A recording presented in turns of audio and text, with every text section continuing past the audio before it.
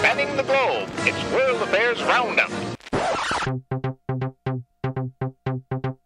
The Institute of World Affairs at the University of Wisconsin-Milwaukee presents World Affairs Roundup, a monthly edition of International Focus providing opinion and analysis of global events, with John Katzka, a retired member of the U.S. Foreign Service, Ann Hamilton, political scientist at UW-Whitewater who also served in the U.S. Foreign Service, and Robert Kraig, executive director of Citizen Action of Wisconsin and author of articles and books on American foreign policy. Support provided by Milwaukee Public Television and the UWM Center for International Education. Now, here's your moderator, Doug Savage.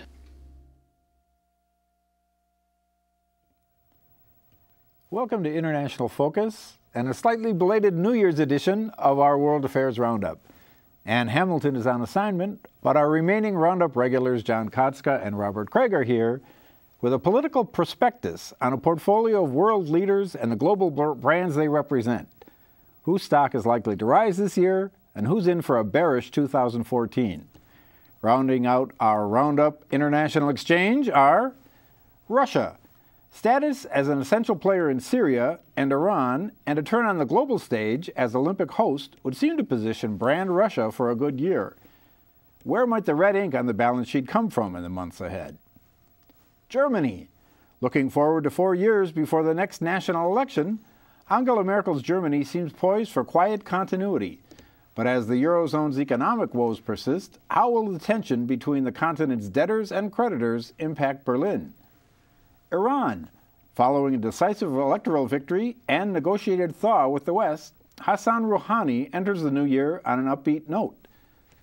With an economy in shambles, will this more conciliatory approach bring dividends in 2014? China. With significant reforms on the horizon under Xi Jinping, China watchers are split on where the world's second-largest economy will go in 2014. Meanwhile, an increasingly muscular military stance has many in the region wary of the Chinese brand. And finally, the United States.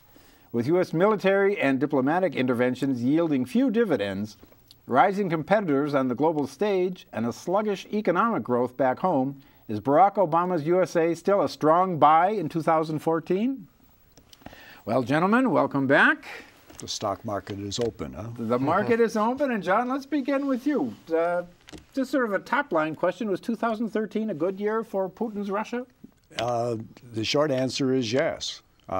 Overall, they still have a incredible amount of resources that have come via the natural gas flow to Western Europe. We're building for the Olympics, which are about to happen. Dissent at home is very modest. It's only echoed because there is a coincidence of location. Most of the dissidents are in Moscow and St. Petersburg, and that's where the Western press is.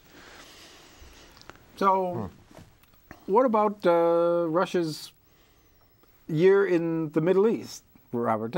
Tell us a little bit how they fared in Syria and Iran, for example. Well, a lot of times power is at the margins. That is, if you can tip the balance, no matter how much power you have, then you can exercise influence. And they were able to broker this Syrian deal around the chemical weapons, which was, really one of the first major foreign policy victories on the global stage in many years for Russia, and was embarrassing the United States. And so I think they're going to be glorying in the afterlight of that victory for some time. And they also continue to play an essential tipping role in other parts of the Middle East as well, and questions around the whole Iran nuclear issue, which we'll get to later in the program. And what about other expansion? I mean, there are sort of new interests in Africa and elsewhere? Actually, I wasn't aware of African interests, but certainly they are attempting, while the U.S. remains somewhat weakened, to clear up the situation with what they refer to as their near abroad, the former parts of the Soviet Union. A massive loan to the Ukraine to cool any interest in Ukraine developing a EU relationship. So, what about one of your favorite gentleman, Mr. Snowden, and the asylum. How do we read that as far as the Russian government's perception of where it can go and can't go vis-a-vis the U.S.? It was tweaking the last remaining superpower, and so I think Putin enjoyed that, showing independence. And in Russia still, it's greatly popular domestically to show Russia as still a significant player on the stage. I don't know if they were able to get any secrets from him. It appears that most of it was left behind in Hong Kong from what's being said, but at least was another assertion of independence. His main problem, though, is that the country is so rank with corruption, so dependent upon natural resources, that's not exactly a dynamic economy. And as a result, that does limit their power. And until they have real reform internally, they can be an important, significant nation, but they're not going to rival China or the U.S. Robert raises a good point. What's the downside on Russia today? And there are probably 3 points that I bring up. One is that this energy cow is now had calves, and there's all sorts of opportunities for Europe, Western Europe, for example, to find natural gas supply. So it's lowering the price of the goods and also the amount that the Western European countries would want to buy. The second thing is that their energy infrastructure is in great need of repair and updating. And third, as Robert was referring to, Russia has a somewhat dysfunctional government and an economy. And that all sort of is a negative on where this is going for Russia. So, kleptocracy at many levels. So at this point, we said at the top that 2013 was a good year for Mr. Putin. What about 2014? Well, I'm not going to buy any more stock. Okay, very good. Hold, huh? A cautious hold. Well, let's move a bit further to the west and look at Germany. What about the nature of the new government? And we had a bit of a protracted period putting a government together. Where did we end up on that? Well, we end up with Merkel still in control with an uneasy kind of coalition alliance, right? It doesn't seem to indicate any major change in policy, especially in foreign policy. If there's any change at all, it's domestic. And so, but it's a very stolid regime in terms of its foreign policy in many ways. It simply wants to make sure there's not any deal that undermines creditors, Germany, and makes them bail out Southern Europe within the EU. And it doesn't seem to have many ambitions. In fact, the economy is so strong, it's doing so generally well, that it simply wants things are fine, right? And it doesn't want any major changes per se.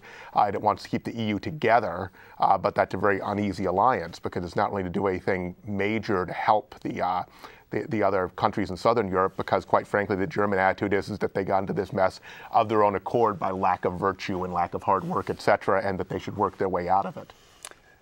The way you look at Germany and Merkel is there are 2 different points of view. If you think that the EU is on the mend and improving, then you give a positive endorsement to both.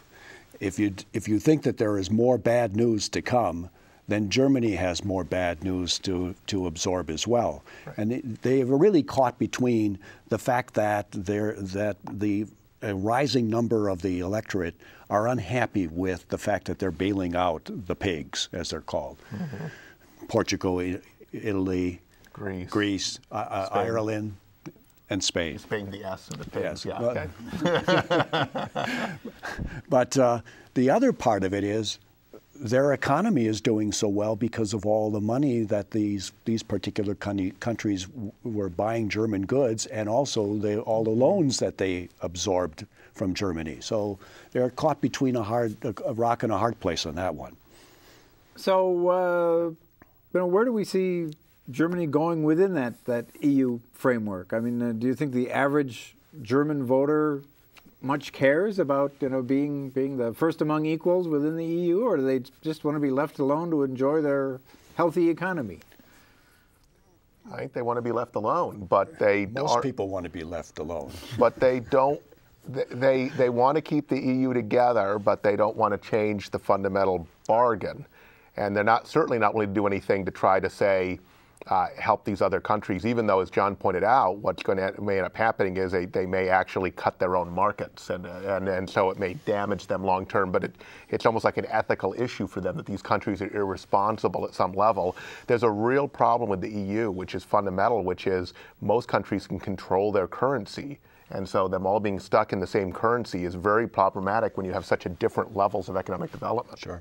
Well, I would watch the French relationship as a marker for where this is going. France representing the soft underbelly of the EU, Germany, the stronger currencies. And they had a very strong relationship with Sarkozy, but who knows where this is going now. Okay. Exit question, buy, sell, or hold on your German position? I'm not buying any more stock. No. I think it's blue chip stock, and I think if you like dividend producing stock, even if it doesn't grow very quickly, then it's a good investment. I still think there's another shoe to drop in Europe. Well, let's head to another continent and look at Iran. I think it would be hard to argue that 2013, on the diplomatic front at least, was not a good year for the new government. But Robert, talk a little bit about where their economy is right now and how that might be driving some of the thaw. Well, it's in a shambles. The inflation rate is outrageous. And so there's a lot of popular despair about this. And so there's a real desire to get out from under these sanctions. You could certainly argue that the national pride behind having a nuclear program, even though it's denied to be for weapons, is beginning to succumb a bit to the reality of what it does to the regime and to the people to have these sanctions. So, I mean, to those who believe sanctions never work, this may be evidence that sanctions can be extremely effective. The issue is that the United States and Europe are much more eager to jump upon this opening in the 6 months agreement than Likud in Israel.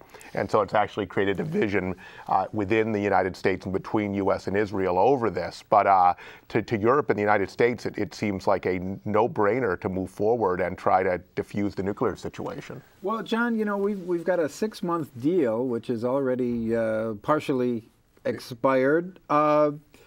Is there a danger for the regime with the rising expectations? I mean, it's not as if a deal has been done and the sanctions are imminently... The deal hasn't been done yet. Exactly. So what happens when 6 months down the road things aren't reversed and the price of sugar continues to go up?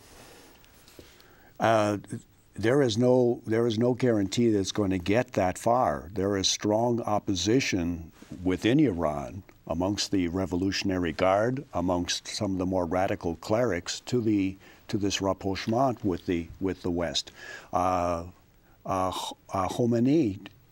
just came out and said that the U.S. had exposed its very anti-Iranian position in the talks. There are some serious questions about some centrifuges that they want to put in, a new generation of them, which many feel are contrary to the spirit of this thing. So I'm not sure that this is moving forward. On the U.S. side, we have serious opposition. Yep. There is the Israeli lobby that is against this. There is the Saudi lobby that is against this.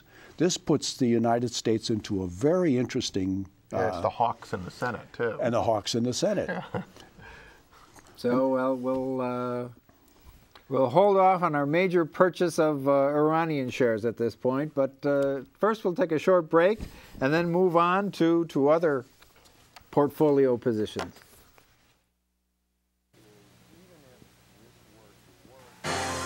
The Institute of World Affairs presents our community with a range of public programs relating to global issues, U.S. foreign policy, and the world economy. For more information about the Institute of World Affairs, call 414-229-3220 or visit our website at www.iwa.uwm.edu.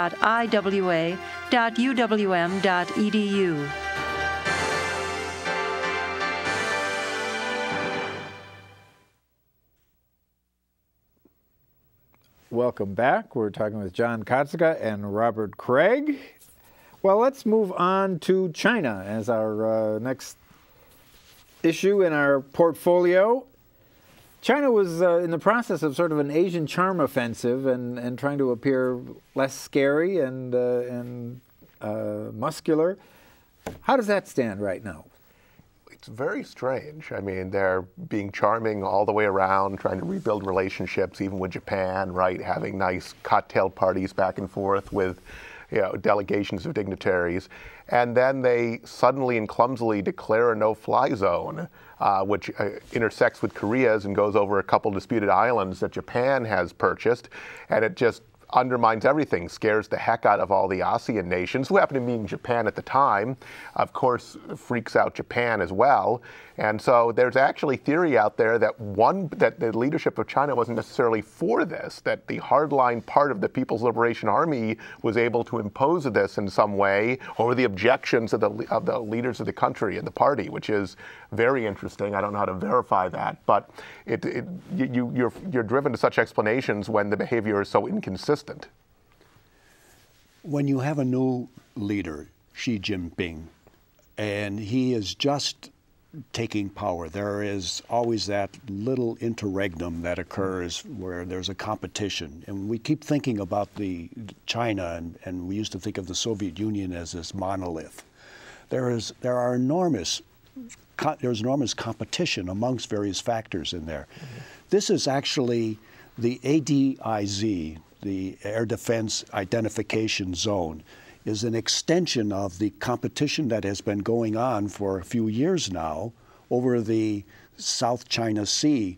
And at the bottom of this, as I understand it, there's energy. There's oil down there. Mm-hmm. So this is laying down some stakes.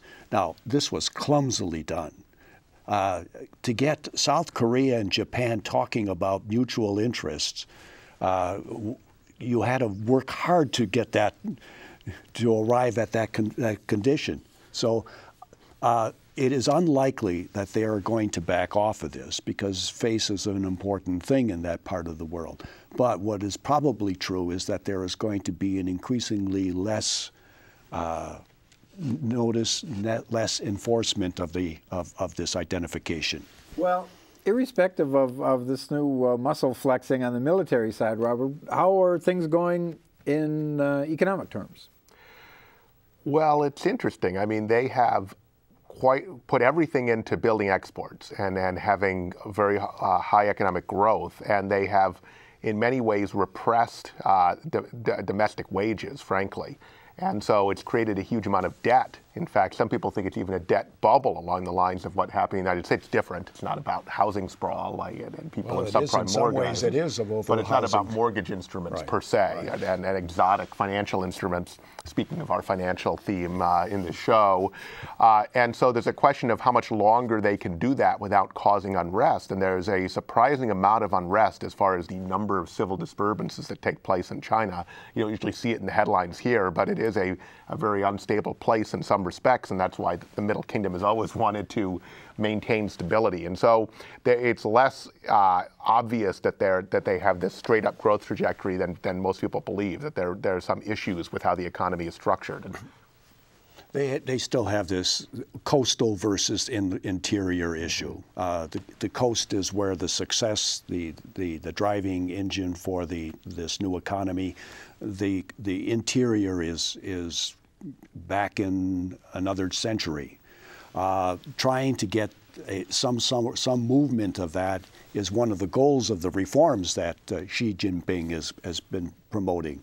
But that is not easy. They have an entrenched bureaucracy, and some of the trials that we have seen and some of the executions are a result of when you have this communist bureaucracy that has been given access to enormous sums of money. We see what happens. Well, I want to leave enough time to return home, and let me ask sort of the top-line question on the U.S. Was 2013, as some people have portrayed it, a lost year for the U.S. and the Obama administration? I would say it wasn't a good year. We stumbled into negotiations with Iran. The Russians gave us that one. Mm-hmm. We are clumsily leaving Afghanistan. The legacy of Iraq is still haunting. We were supposed to be making a shift to Asia. We haven't done that yet. We have a Secretary of State that's still preoccupied with the Middle East peace process. How that's going to occur when we have a Sunni Shia conflict going on, I have no idea. And we have an Israeli ally that is very unhappy. So, to what extent does the domestic political dysfunction play into this, Robert? I think it plays into it a lot. I mean, it's unclear what our foreign policy is, other than to pull back from the Bush foreign policy, from the mistakes of Iraq and Afghanistan, without much to show for it. But there's this kind of haunting sense that then there's all this ink being spilled about the country being in decline. And so the domestic kind of gridlock is part of that, right? And so it gives you a question as to how you can have this forward military posture when you have crises around funding the government that come up constantly, and complete gridlock between conservatives who control the House of Representatives and Democrats in the White House and the Senate. And so it just adds to the sense, and I think it really impacts the country's reputation internationally. And so it's reduced the prestige of the country in a lot of ways. It makes it look like the country is in decline, even though it's still the largest economy by far in the world, and even though it still has tremendous assets in the global stage and economically, if you look at it objectively. But there's this sense of failure, this sense of the country somehow coming apart. I see it more in strategic terms. The White House has been captured by a group that is very much in favor of a philosophy called R2P, responsibility to protect. And it has become the driver as opposed to one of the components of our foreign policy. I would hope that I would be willing to buy some shares if there was a slightly more realistic, pragmatic approach to foreign affairs in 2014. So, is there a particular part of the world, do you think, where the reputation has really suffered the most? I mean, were there any perceived gaffes that really undermined credibility more than somewhere else? The Middle East. Yeah, I have the same reaction. Middle East, our relationship also with Pakistan is troubled and not improving, and our relationship with India right now is, although that one is more of over a personnel issue. The deputy consul of the New York consulate apparently did some things that were illegal in the United States and was caught. Well, so what about the positives? I mean, what you mentioned, I think China's economy, which is #2, is still roughly half of the U.S. economy. What are some of the other things on the plus side of the ledger? On the plus side, it's relativity. As I think you referred to it, our economy is doing better than. It is not doing as well as it was, but it's doing better. Our political system is more secure, more stable than.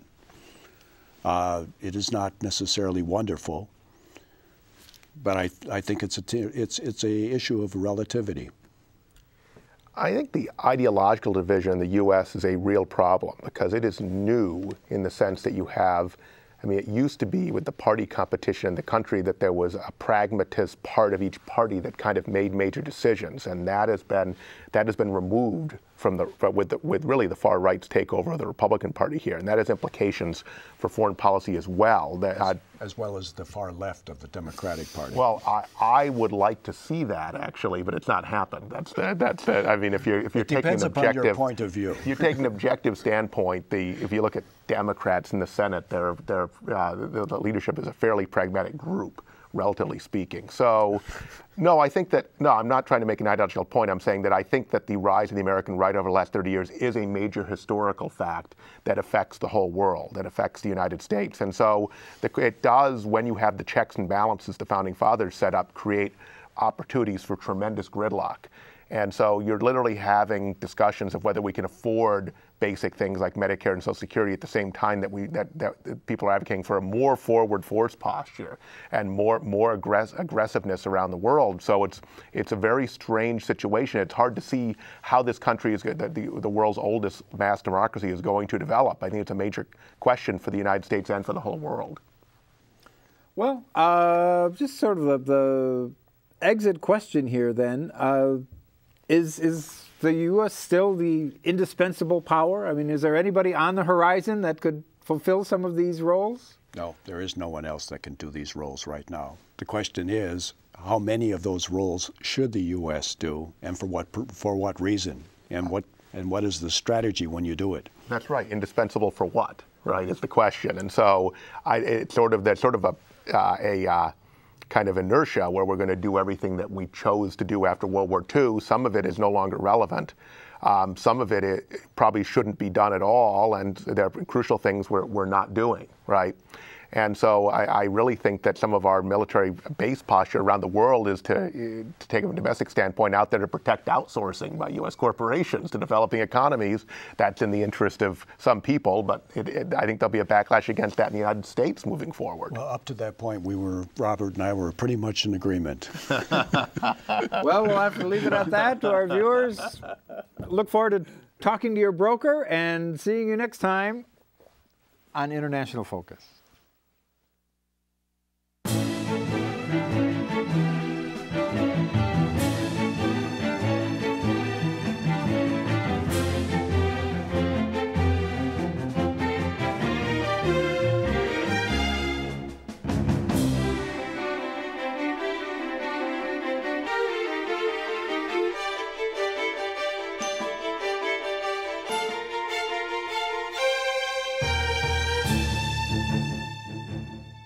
For information about the Institute of World Affairs and its many programs, or to become a member of the Institute, call 414-229-3220 or visit us at our website,